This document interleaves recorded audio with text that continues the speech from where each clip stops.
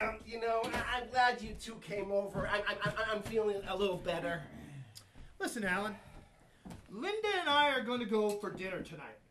We'll invite some nice girl along and the four of us will go together.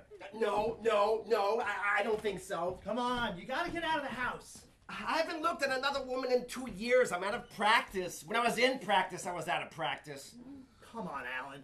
You've invested your emotions in a losing stock. It was wiped out, dropped off the board. What do? You reinvest. Maybe in a more stable stock. Something with long-term growth possibilities. Who are you going to fix me up with? Merrill Lynch, Pierce, Fenner, and Smith?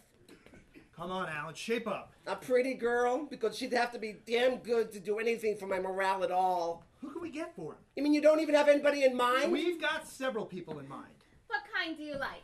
He likes neurotics. I like blondes. Little blondes with long hair and short skirts with big chests and boots and bright and witty and perceptive. Don't set yourself ridiculous standards. Oh, so she must be beautiful with long hair and a big bust. Oh, and a good behind. Something I can sink my teeth into. He was always very fussy. That's right, but look at the result. That's right, you never went out. Oh, Sally Keller is blonde and has a good-sized chest. Oh, what's good-sized? Oh, I don't know. Like this? She's not the brightest girl in the world. What does she do? Oh, she dances in a cage at the discotheque. Oh, forget it. Come on, you might even be able to get her into bed. In a bed? With my luck, I wouldn't be able to get her into a chair. Well, with girls that look the way you want them to, don't usually have great minds. I don't know why we're making such a fuss over a little pleasant dinner companionship. I don't even want that. I'm still too attached to Nancy. Alan, forget Nancy. She's gone. That's true. She wanted to be free to swing. Come on, honey, think of someone. I could just picture what she's been up to. Oh, Jeffrey, take me in your arms, hold me. To think that we two could have met here in this little town like Juarez. You divorcing Celia and me getting rid of what's his name. It is such a pleasure to be made love to by a tall, strong, handsome, blonde-haired, blue-eyed man.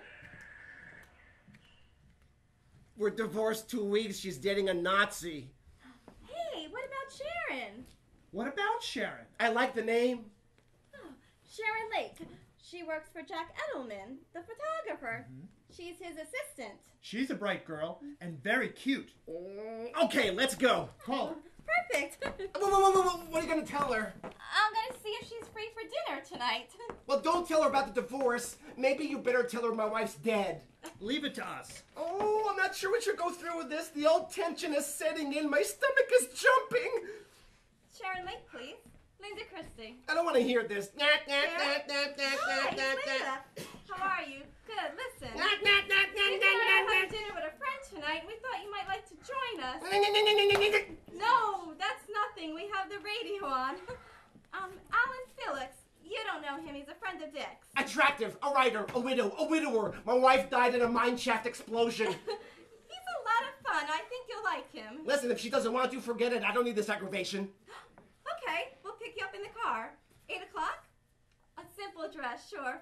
Flats are okay. Let her wear heels. What am I, Toulouse-Lautrec? Okay. We'll pick you up. Okay, bye. All set. Oh, I have very mixed feelings. What if I'm in bed with this chick and Nancy comes in? Oh! Let's not hope for too much this first night, Alan. Did she say anything about me? She doesn't know you. How could she say anything? You never said I was a widower. I got you the date. You could tell her the part about your wife's step. Ooh, I'm excited. We'll pick Sharon up because she lives 2 blocks from us, and then the 3 of us will pick you up. We'll see you about 10 after 8. I can't stay out late, though. I have a business meeting tomorrow morning. If there's anything at all that you want, I mean if the dishes pile up or you need a bed made. Hello, this is Mr. Christie. I'm leaving the Gramercy number now and proceeding due north to the Murray Hill number. Ooh, let's eat at Tavern on the Green. It's a perfect night to dine out in Central Park. Oh, wonderful. It's so romantic there. Besides, I think it's going to rain. You be all right? Oh, yeah, sure, I'll be fine. I'll shower, I'll douse my body with canoe. I'm kind of looking forward to it. I'm excited. Goodbye. I'm better. I'm scared.